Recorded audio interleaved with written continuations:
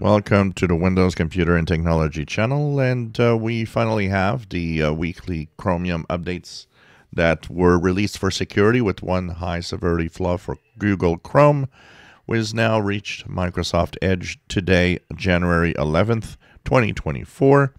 So if you go into your Edge browser, upper right corner, 3 horizontal dots, then you go into Help and Feedback, and about Microsoft Edge, you will be going to version 120.0.2210.133. So this is, of course, following the high severity flaw that was discovered.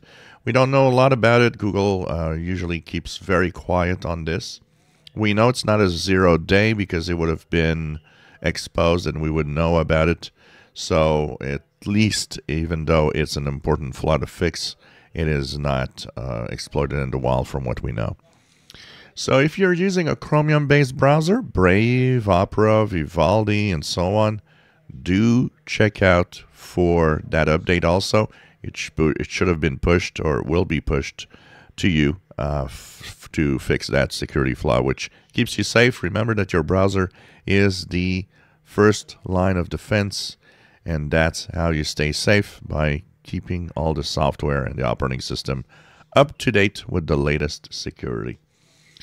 So check it out. Edge is updated today, January 11th, and you will have that security flaw fixed.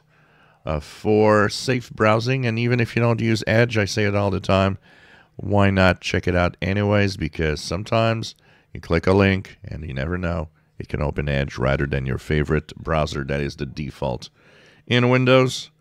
If you enjoy my videos, please subscribe, give us thumbs up. Thank you for watching.